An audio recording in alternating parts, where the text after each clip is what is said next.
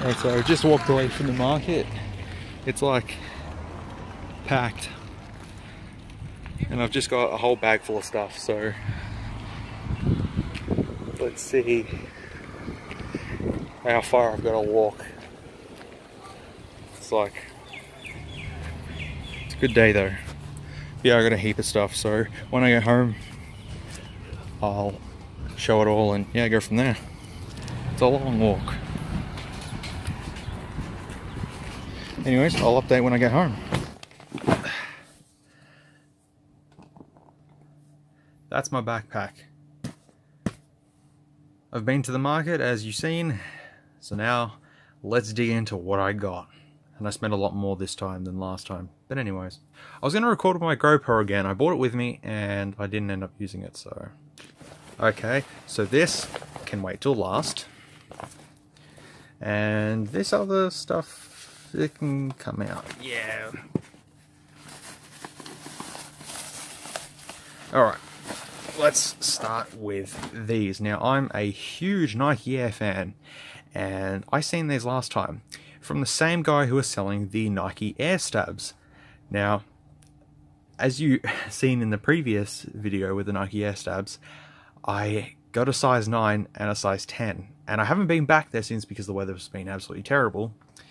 And I went to him, he didn't quite remember me, and I think his wife was trying to say, no, don't give him any shoes. And I'm like, no, I did buy them from here, but, you know, it's a market. But the guy was nice enough, and he was like, no, that's fine, you can choose another pair. So I chose the Air Maxes that I was having a look at last time. They are size 11s, and they were made in 2014, so they're only, let's just say, 4 years old. Fairly good nick, though, must say. And they're a good colour for me as well, black and grey, which is, like, that's my colour all the way. Plastic bag. And more plastic bag. You know what, they can just, everything can just come out. I hope you didn't see that. Okay, bag is empty. Well, obviously you can tell what they are, so I'm just going to get these out of the way. Look.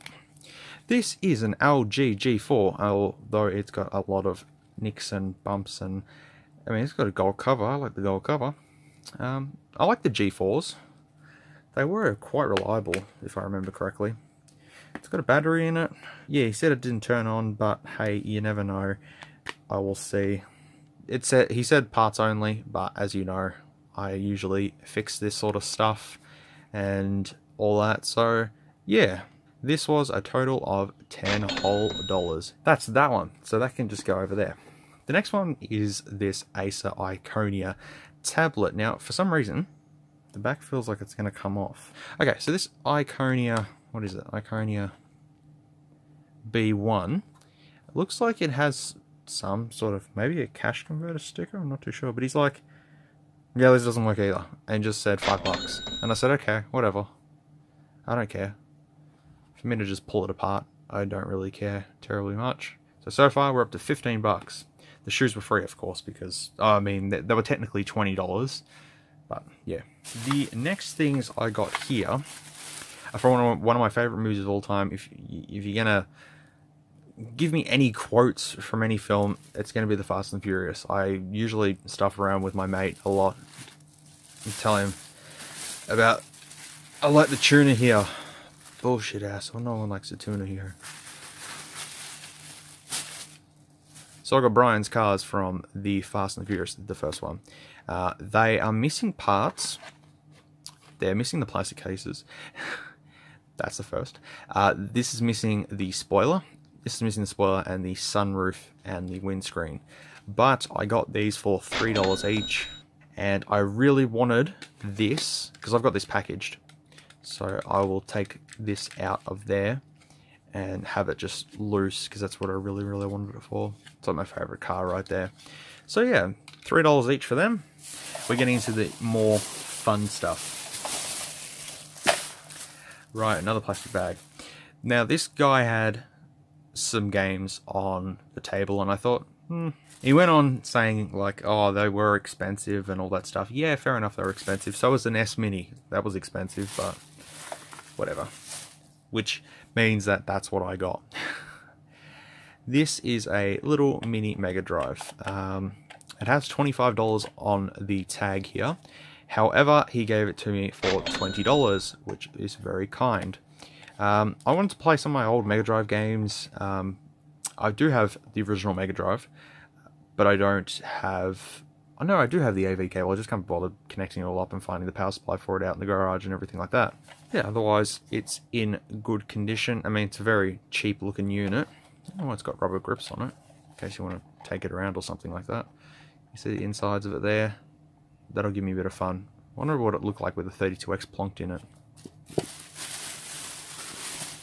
Otherwise, I got the instruction manual, an AV cable,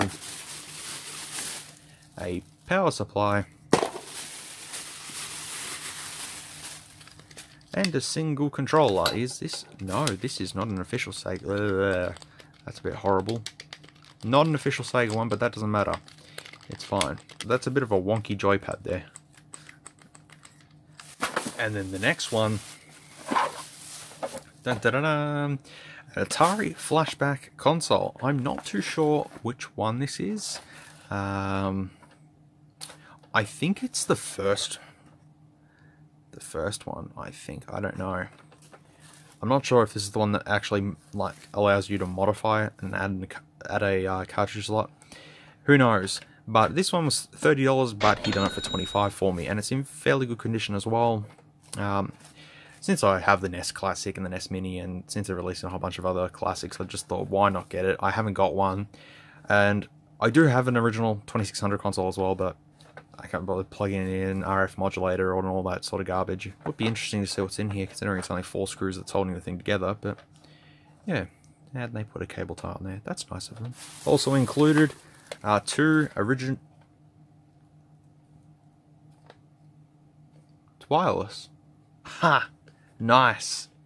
I can sit in my bed and play Centipede all day long. That's so cool. I didn't even realize that. Oh, yeah, he gave me batteries, duh. I seen the IR port on the front of it, but I didn't realize that. So there you go, 2 wireless controllers. I don't have another friend to play it with. Well, at least this tells us what it is. It is a Flashback 6. And 100 games are built into it. Oh, well, ugh. That better not be what I think it is. And I got the 9-volt adapter. Is it 9 volt? 5 volt. 5 volt adapter. Now the next one is the best one, and it also grabbed my gear controller with it. I've been playing VR on my new SA, it's fun. This guy I've been to quite a lot at this market. He sells a whole bunch of phones, and I usually go to him and grab a whole heap, and he does them fairly cheap. So I went there, and well, you know what, no, I'm going to do one by one. So we have this Sony Xperia here, which doesn't have a battery by the feeling of it. Ah, yeah, I think I've got one of them out in the garage. If I do, that would make for a pretty cool phone. This is an LT25i headphone jack on top. I don't know if it's water resistant. It looks like it's water resistant. That was $5. 5 whole dollars. Amazing. The next one. Oh yeah, here we go. So this is a Z something compact. Yeah, it might be a Z3, Z5, I don't know, but he's like, it's completely broken. You never know, it might work. I don't know, we'll see if it works, but yeah. Don't know what that is. I will check it and I'll edit it. Come on, lucky pick. Ta-da! This is an Asus phone, which I only see in Zen phones. I've never seen this one before, and this is from China Mobile, as you can see just there. It's got a very strange design to it. Buttons, volume rockers are there, cameras there, micro USB port, micro SD. It's got like physical buttons, and it's got the 3 buttons there, and I don't know if it uses soft keys or hard keys. Guess who's watching TV on this thing? Not me, because it doesn't work here. It's a pretty big battery for a pretty small phone. Single SIM, Asus. Yeah, okay. And I believe this was $5 as well, just with a small crack in the screen, which I don't really care. Next up is a ZTE QLux, I think. ZTE Blade QLux. These things never work. The charging port is always stuffed on them. Otherwise, they're good phones. And I just sold some the other day, and one had a good screen on it. So now I'm kind of stuck with another one. Oh well. Here is a pretty smashed up HTC. I'm not sure what this is. I think it's a HTC 310. We'll see if it works or not. When I'm editing this, I'll put if it works or not. Then the next one I have here is this Hummer HT5 touchscreen phone thing. I don't know if it's waterproof as well. I had one of these once upon a time. Don't know what I did with it. Well, I'm going to say that that's a bit fucked. Let's dry it quickly. Dry it.